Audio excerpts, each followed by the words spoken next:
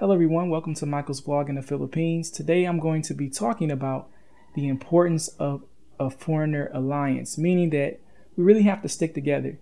You know, as a foreigner, we don't know everything, but we each have our different experiences. And I know time and time again since I've been here, even though I've been here for a few years, every time it never fails that my relationships with other foreigners here who share information with me has been super valuable for me. You know, in the previous video, I talked about, vehicles, and a lot of the information came from my own research, but also some of it came from, connecting with other foreigners. And actually, piggybacking on the previous video, actually one of the foreigners I know told me he knows a mechanic who would give me a fair price and won't, treat me bad because I'm a foreigner and try to mark the price up, X% or whatever amount they decide. So having that connection is really important. So we have to really depend on each other to get accurate information and also to get, proper pricing when we're making big purchases. So it's really important for us to be connected with each other so that we can, gain the information we need to have a seamless experience here. So, there's been situations where I've shared information with other foreigners about different services that they don't know about, and they've been here longer than me. So there's still something that we can learn from each other, no matter how many years or months or days you've been here. We all have, different backgrounds.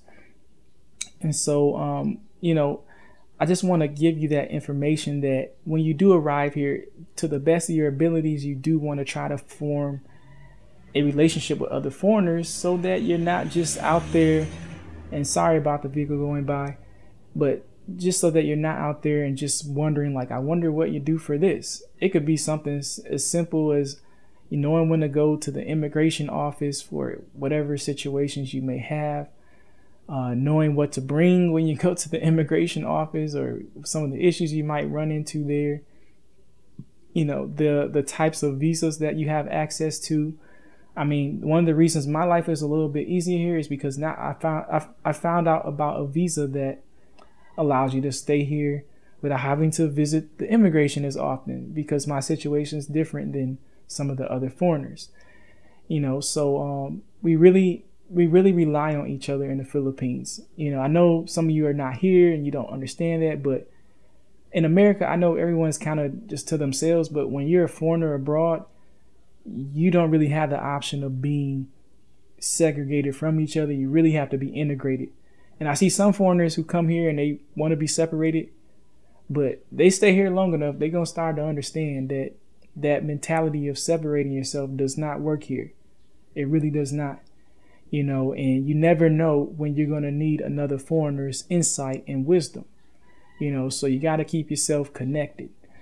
Other than that, I would just say, build friendships, try to at least. If you don't know anyone here, you can always come to my channel and, ask questions, and I'll try my best to help you. But, don't just depend on my channel.